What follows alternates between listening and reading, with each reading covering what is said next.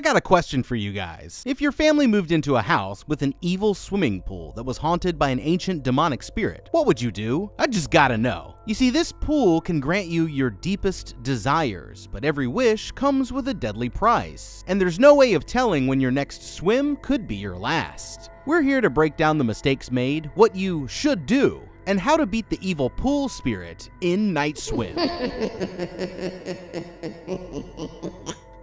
This family is about to be in deep trouble. Back in the 90s, this young girl Rebecca wakes up in the middle of the night when she notices something strange. Looking out her bedroom window, she sees a toy boat that belongs to her sick brother Tommy floating in the middle of the family's in-ground pool, even though there's no one around who could have put it there. Going to his room, she promises her brother that she'll go get the toy for him, and sneaks outside just as her mother is sending the kid's nanny home for the night. But that was her biggest mistake. Outside, Rebecca finds the toy in the water, but now it's floating all the way down at the bottom of the pool, so she quickly grabs the skimmer and starts trying to fish it out. It's difficult for her to reach, forcing her to lean further and further over the edge, until suddenly an unseen force pushes her head first into the water, sending her crashing to the bottom as she struggles to get back to the surface. Looking up, the girl sees a vision of what appears to be her mother reaching down to help her, but when she finally makes it back above water, she realizes that no one is really there, and she swims for the edge, but just when she's about to climb out, her brother's boat toy suddenly rises up behind her.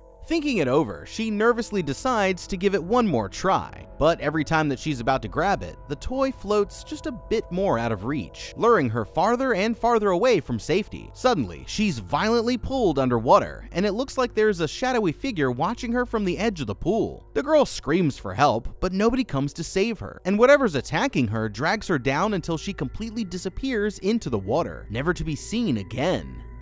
Okay. It looks like poor Rebecca here just took the last swim of her life. There's no way that she could have seen this coming, but the truth is that her death could have easily been prevented, and the blame falls mostly on her parents for not taking the proper steps to make sure that their kids were safe. After all, with one of their kids already on his deathbed, you'd think that they'd be a little bit more serious about protecting their only healthy one. Swimming can be a fun way for kids to get exercise and build some confidence, but as we've just seen, being too careless about safety is a quick way to get them killed. In fact, a study from the CDC found that an estimated 3,500 deaths occur from drowning in pools every year, and of these, approximately 1 out of every 5 victims was a child aged 14 or younger. An unattended child can easily drown, especially if they aren't a strong swimmer.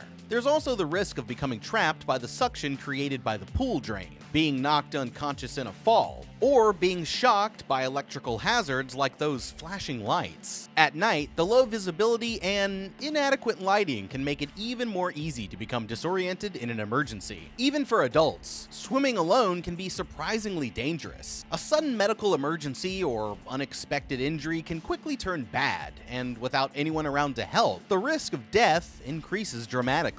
So, whether you're just a kid like Rebecca or a full-grown adult, it's always safest to at least let someone know that you're planning to swim. Have a phone nearby for emergencies, and avoid risky behaviors like diving or overexerting yourself if you're swimming alone. If you have a child in the home, making sure that the pool is safe is extremely important, even without some kind of evil spirit lurking below the surface. Some steps that you can take include installing a safety fence around the pool, placing alarms on the doors leading to the backyard, and getting a pool cover or safety net that can at least support the weight of a child. You'll also want to get a cover for the pool drain and keep toys like Tommy's boat away from the area when they're not in use, to prevent kids from wanting to get too close. Never let a child swim unsupervised, and have a sincere conversation with them about why it's so important to never go anywhere near the pool without a trusted adult, especially at night. There's no denying that all of this would have made Rebecca much safer, but by the looks of things, this was no accident.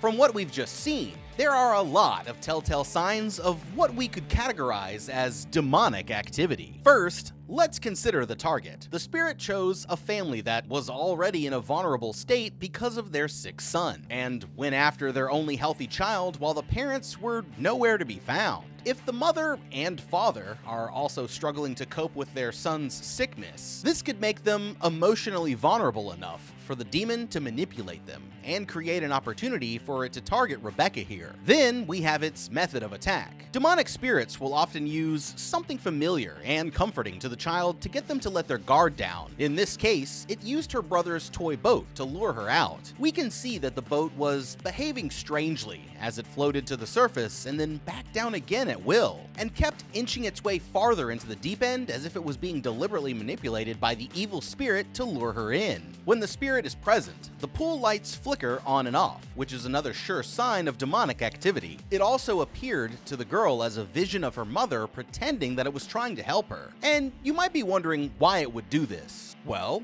demons take pleasure in making their victims fearful, showing that her mother was there to help, only to then take that hope away, plus the flashing lights leaving her in the dark, are two things that a child would probably be very afraid of, and it wanted to make her as terrified as possible before attacking. Now, with that being said, this could also give us an idea for how to fight back. It seems like it takes a while for the spirit to build up its power, so as soon as you notice strange things going on, maintaining your composure and getting out of the pool right away could be all that it takes to save your life. One thing's for sure, whoever moves into this house next should definitely invite a priest or two over for their first pool party. Hopefully the next family member has better luck, but later, we're gonna find out that there's more to this accident than we might think. Many years later, this former baseball star, Ray, and his family are shopping around for a new house after he was forced to hang up his jersey when he was suddenly struck with a career-ending illness. Driving through the neighborhood, he watches all of the other families happily playing out in their front yards, and that's when they spot a place that looks absolutely perfect. While his wife Eve is getting a tour of the inside, Ray wanders out back and finds the now overgrown swimming pool. It looks like it hasn't been used in years, but he's wanted one ever since growing up, and something about it makes him feel like this is definitely the house for them.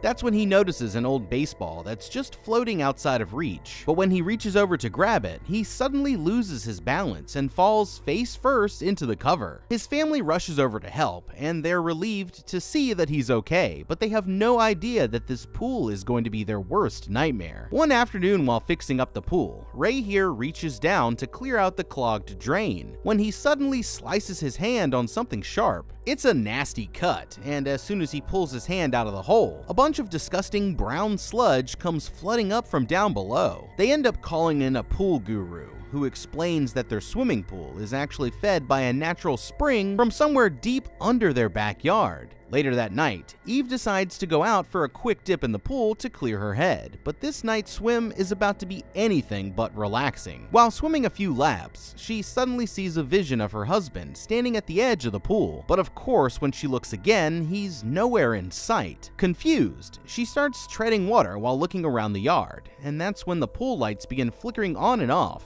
Eve wisely decides to get the hell out of there while she still has the chance. And as soon as she does, the light magically starts working again as if nothing was wrong. But her instincts are telling her that there's something strange going on with this pool. Back inside, Eve stops to check on each of the kids and finds them both safe in their bedrooms fast asleep. Ray is out cold too, but he wakes up as she's staring at the pool through their bedroom window. Concerned, Eve decides that they should install a pool cover for safety and check on the lights, but lets it go without explaining what got her so freaked out. It looks like everyone's safe for now, but their cat Cider is still out by the pool, and that's when the toy boat rises up to the surface. A moment later, the lights suddenly cut out, and the poor kitty disappears without a trace. In the morning, the only thing left of Cider is his collar floating on the surface of the pool. The rest of the family members search for him around the yard, but there's no sign of their feline friend. And inside, Ray notices that the wound on his hand has somehow completely healed up. Okay, this family needs to be careful because it looks like whatever got Rebecca is now coming after them. Although the evidence is certainly starting to stack up, no one in their right mind is going to immediately jump to the conclusion that their pool is haunted by an evil spirit. First, let's look at any more logical explanations that could explain what they're experiencing here. That pool guy was a bit of a nut job, but he mentioned something important. Instead of filling up from the municipal water supply, this pool is fed directly from a natural spring. These occur in underground areas where special types of absorbent rocks, such as limestone or sandstone called aquifers, collect and store rainwater that filters down through the soil above. The weight of overlying rock layers puts downward pressure on the water, which then finds a path of least resistance where it shoots up to the surface again, creating a natural spring. As it turns out, the neighborhood is near a geographical region called the Driftless Area, where the underground geological formations create special conditions, making it possible for natural springs to occur.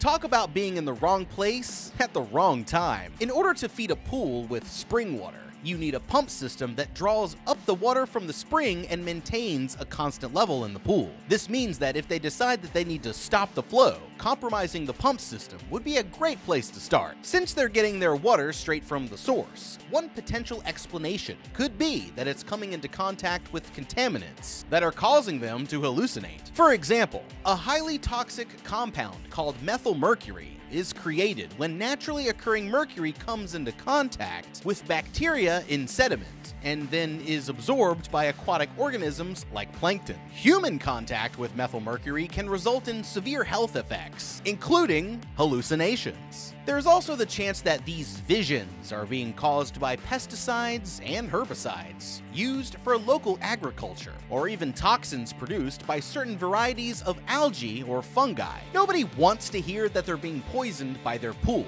but if this is the case, then the good news is that the solution is fairly simple. They'll want to test regularly to make sure that they're maintaining proper chemical levels, including pH, chlorine, alkalinity, and calcium hardness. They'll also want to make sure that their filtration system is working properly, and be sure to regularly vacuum the pool. These simple steps can reduce their exposure to any contaminants, and hopefully they'll stop seeing visions of shadow men when they want to go for a swim. Now, logical explanations are always the best place to start, but we, the audience, know that there's more going on here. We can see that the spirit is using the same strategy that it did to get Rebecca on Ray.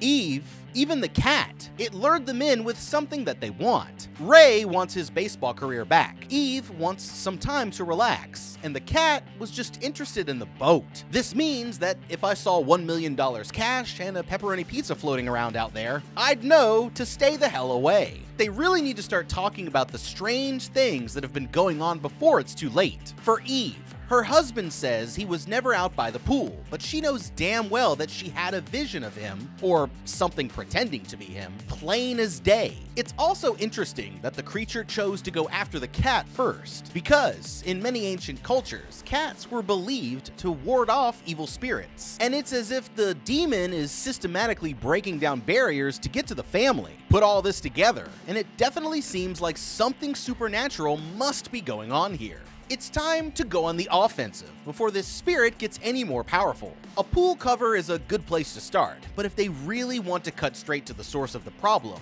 then I'd suggest getting a paranormal investigator, medium, or priest involved right away. The family eventually ends up installing that pool cover, but the very same night, Eve has a horrifying nightmare of herself drowning after being caught underneath it. She jolts awake at exactly 3 a.m., but quickly notices that her husband isn't in bed with her. That's because Ray here is out in the pool swimming laps like a maniac, and something about him out there sends a shiver down her spine. Ray has now become a man obsessed with swimming, spending more time in the water than he does on dry land, and his power level is increasing with every lap. After returning home from school, his son Elliot finds him in the garage bench pressing 365 pounds for several reps, without even breaking a sweat. The kid wants to play a game in the pool where they dive for quarters, saying that his mom won't let him swim alone, but Ray gives him permission as long as he stays in the shallow end, and promises that he'll come join him in a a few minutes. While Elliot here is underwater playing with his action figure, someone comes along and chucks a quarter into the pool, but when he looks around, you guessed it, there's nobody there. A little confused, Elliot puts on his goggles and dives under for the quarter, but more and more of them start falling in as he does, luring him farther and farther out into the deep end. One of them falls directly onto the drain, and when Elliot swims down to grab it, a strange voice calls to him from somewhere out of sight. This time, when he looks up, he sees a vision of a young girl standing at the edge of the pool, but when he gets to the surface, she's already disappeared. Elliot dives under again, coming back up below the diving board. Suddenly, the board starts crashing as if someone was about to jump, and he has no idea that a mysterious figure is standing on it right above his head. Just then, he starts hearing the girl's voice calling out to him from the skimmer, and he sees his action figure floating inside. The girl tells him that her name is Rebecca, and she says that she needs help finding her mom. Confused, Elliot reaches in for his action figure, but when he pulls it out, it's caught in a huge clump of disgusting hair. Suddenly, a hair-covered arm reaches out from the darkness, grabbing Elliot by his wrist, but he manages to pull away just in time, and some kind of strange demonic creature descends back down into the water. Terrified, Elliot runs inside to tell his mom what happened. She storms into the yard looking for the intruder, only to find nobody there. But she has a sinking feeling that her son is actually telling the truth.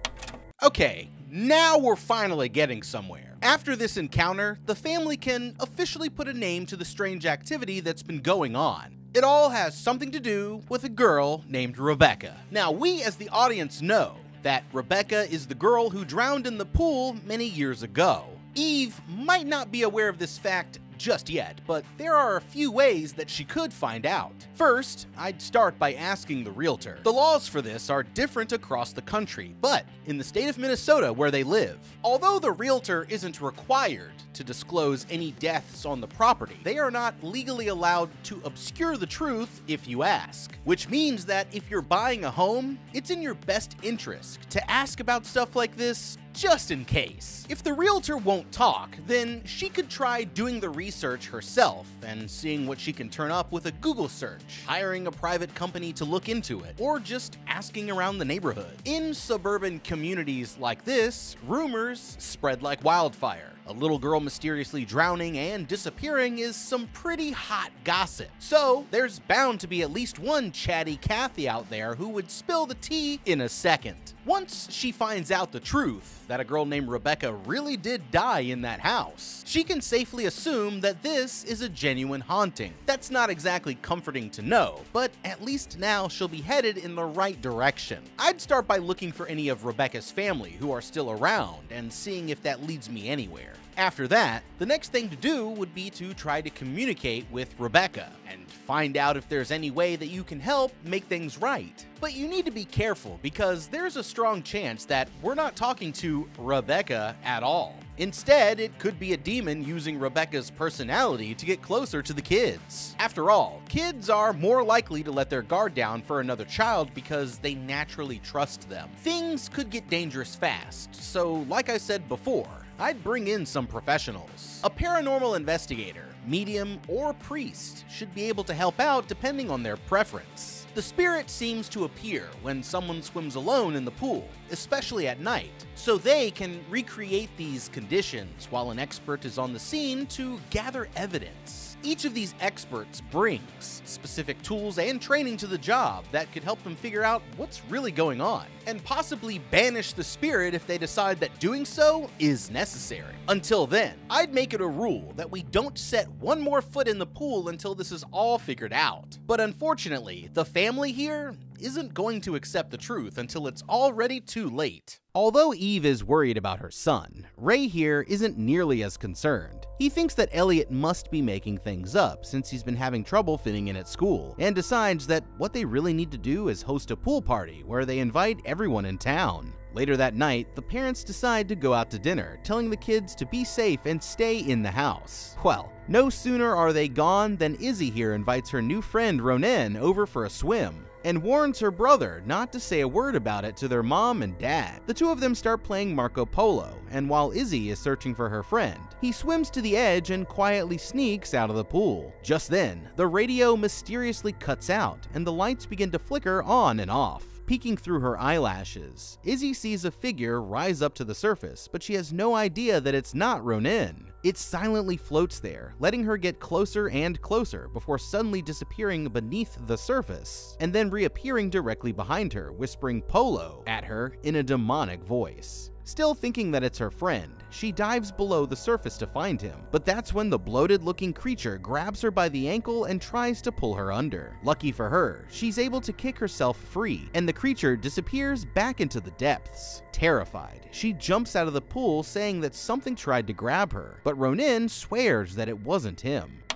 Okay, I guess Izzy here really should have listened to her parents. But on the bright side, at least now we've got our first good look at this thing. The first thing that I'd do if I was in her place was immediately tell my parents what I saw. Her excuse for not telling them is that she doesn't want the family to have to move again. But if I saw a creature like that living in our pool, I'd consider moving far, far away to be a very viable option. Put it this way, she can either tell the truth and cause her parents some inconvenience, or continue to live in fear of a water spirit in their yard that wants to harvest their souls at any opportunity. Personally, I know what I'd pick. From where we've seen the creature, it appears to be some kind of bloated humanoid that prefers to live underwater. It's terrifying, but at least now we can start to figure out what it is. There are countless stories from cultures around the world that tell of water spirits similar to this, which gives us a lot to work with, but also makes it more difficult to narrow down. For example, the German Nyx is a shape-shifting creature that often appears as a humanoid male and attempts to lure children into the water to drown them, which sounds pretty damn similar to what we've got going on here. The shape-shifting element even explains how that boat toy keeps appearing and then disappearing out of nowhere.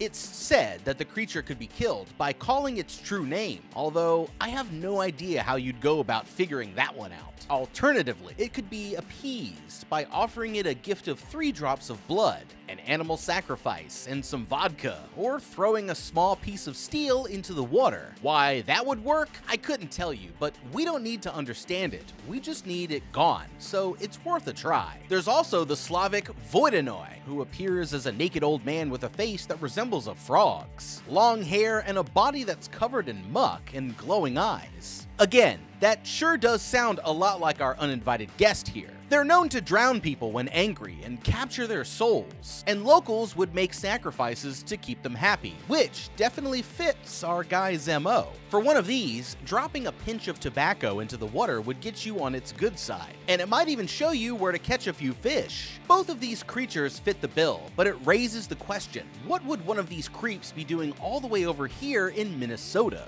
Instead, I'd say it's more likely that our pool spirit is a local. Native American mythology has many examples of water spirits, both friendly and hostile, most of which are only interested in maintaining the balance between man and nature. It could be that something about this pool makes the spirit angry. An easy solution could be to simply deactivate the pump that's drawing water up from the spring, and fill in the pool so that the spirit can stay underwater where it likes to be and restore the natural balance. Otherwise, you could always try luring it into a trap and killing it outright. For some reason, the creature let Elliot go and disappeared into the drain during the day, but came out to attack Izzy at night. Perhaps this means that it's sensitive to sunlight since it lives in the underground spring. One strategy could be to put up UV lights all around the pool and then lure it out at night before activating them to see if that harms it. Of course, when all else fails, there's always good old physical violence to fall back on. We don't know yet if it can be physically hurt, but there's only one way to find out. Next time that it shows up, they could try hitting it really hard with one of their dad's baseball bats just to see what happens. It's not the ideal solution, but it might be the simplest one. With all that being said, it still seems like the easiest thing to do here would be to just stay out of the pool and move to a different house. But soon, we're going to see exactly why that is not an option. The weekend finally comes, and it's time for the pool party, but Elliot and Izzy have already decided that they aren't getting into that aquatic death trap. As for Eve, she tries to play it off like she isn't worried, but she can't shake the feeling that something terrible could happen at any minute. Outside, the The Little League coach's son asks Ray to sign a ball that he hit at practice the day before, and Ray has the idea that they should challenge some of the neighbors to a chicken fight. Nobody realizes it yet, but this pool party is about to turn deadly. Meanwhile, back in the kitchen, Eve decides to ask the realtor why the pool has not been used for nearly 20 years before they moved in.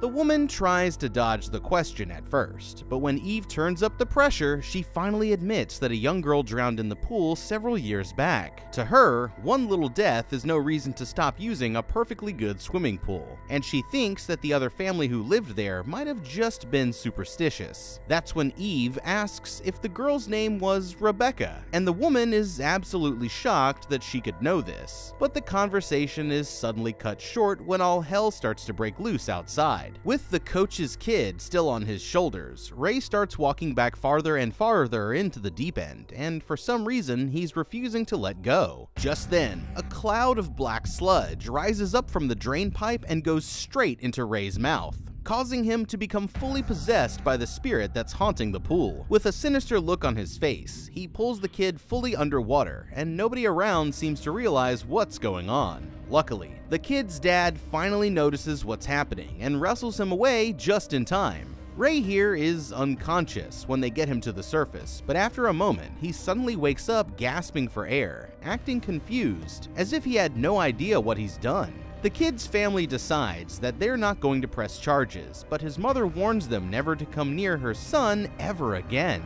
Eve still can't believe this is happening, but now she's fully convinced that this pool is out for blood. That very same afternoon, Eve decides that it's time for them to get the hell out of there while they still have the chance, but Ray here refuses to give in. He's still convinced that the pool means no harm and swears that it's only changing their lives for the better. Still, Eve finally manages to convince him, but before they can even make it out of the driveway, Ray starts having some kind of attack and spitting up globs of black slime, forcing them to take him back inside the house. Eve calls his doctor, and the woman says that they should let him rest for the weekend, but Ray won't stop desperately begging her to carry him back to the pool one last time. She's still hoping that there's something that they can do, but it won't be long before her husband is completely under the pool's control. Okay, this is not good. They still might not fully understand what's going on, but we've seen this kind of thing play out dozens of times. And it looks like Ray here is showing all the textbook signs of demonic possession. He's been isolating himself from his family to focus on his own desires, getting into shouting matches with his wife over the pool, allowing his kids to do dangerous things like swim alone when she specifically told them not to, and even after he nearly drowned the neighbor's kid, he still refuses to see the danger staring at him right in the face. Besides being mentally unwell, he also gets physically ill when they try to get him away from the pool, which is something that a demonic spirit will do to prevent the victim from leaving their area of influence to get any help. Dad is in too deep to go anywhere, but that doesn't mean that everyone else has to stay and risk their lives. Since the kids can still leave the house, I'd have them go stay with a trusted family member while Eve and Ray stay behind to get to the root of the problem. By now, it's definitely time to call in some experts. First, I'd have a doctor and possibly even a mental health professional make a house visit so that we can rule out any more logical explanations for this condition. But I wouldn't stop there. They really need to get a priest to come and check the place out. Not only could they give you more information about whatever's causing this, also, it is way past time to drain that pool, plug up the well, and fill the whole damn thing in so that the spring water can't keep coming up. That right there could be enough to get them on the right track again. Ray's not going to like having to give up on his dreams, but he can always get a desk job working for one of the teams once he's back in a sound state of mind. And they can get him a PlayStation with a copy of MLB The Show for whenever he wants to relive those glory days. That game is pretty fun, not gonna lie. While Ray is recovering, Eve decides that it's time to take matters into her own hands, and she starts by draining all of the water out of the pool. The next day, she starts digging a bit deeper, and that's when she makes a shocking discovery. Rebecca isn't the only one who went missing. Going all the way back to the 1900s, several other people who lived there mysteriously disappeared one day, and none of them were ever found. The evidence is beginning to stack up, but there's still one more person who she needs to talk to. Rebecca's mother, Kay, who still lives there in town. Eve later arrives at the family's rundown mansion, and the woman invites her to come inside. At first, she refuses to even acknowledge the fact that she ever had a daughter, but she eventually admits the truth when Eve tells her what's been happening to her family. In the years since they lost Rebecca, her terminally ill son Thomas somehow made a miraculous recovery, and went on to having an incredibly successful career as a US ambassador. The truth is that this was no accident, and the woman here made a deadly bargain that came with a terrible price. She explains how it works in terms of a wishing well, saying that some water holds magical powers that can answer your prayers and grant you your deepest desires. In order to receive the water's gift, you also have to pay the price, and what it wants is an innocent life. It turns out that Kay here willingly sacrificed her own daughter so that her son would be healed, ignoring the girl's screams as she watched her drown on that night all those years ago. Terrified, Eve asks her what she can do to stop this, but just when the woman is about to give her answer, she begins coughing up the same black slime as her husband. With the sludge pouring out from her eyes and nose, she begins mocking Eve in a demonic voice, saying that when it's done with her family, it will only find another to repeat the cycle. Eve takes this as her cue to leave and quickly grabs her bag before sprinting for the door.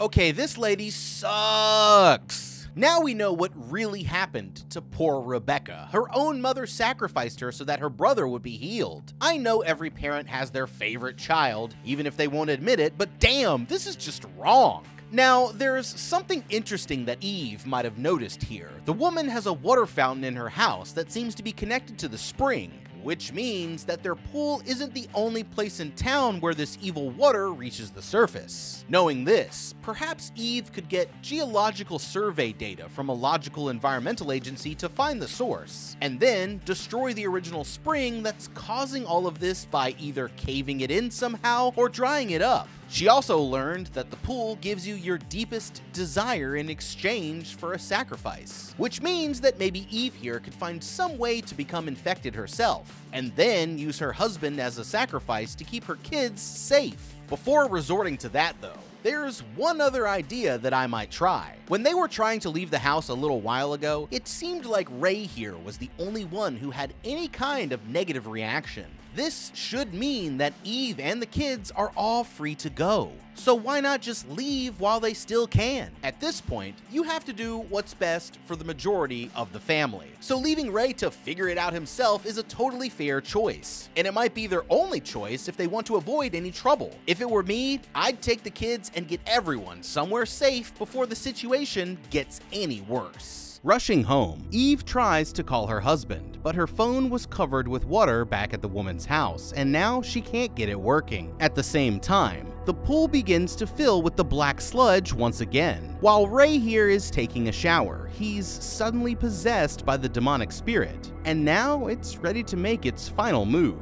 The kids arrive back at the house later that night, but they can't find either of their parents anywhere. While Izzy goes to look around, Elliot pours himself a glass of water and notices that it's strangely rippling with no logical reason why. Just then, Elliot hears their cat meowing from somewhere in the backyard and decides to check it out. As he does, the glass of water starts sliding towards the edge of the counter until it tips over and shatters on the kitchen floor. Outside, Elliot thinks that he sees the cat hiding out on a flamingo raft that's floating in the middle of the pool. Trying to get closer, he crawls out to the very end of the diving board, but when he spins the raft around, the demonic creature lunges at him from the other side, scaring him so badly that he loses his balance and crashes into the water.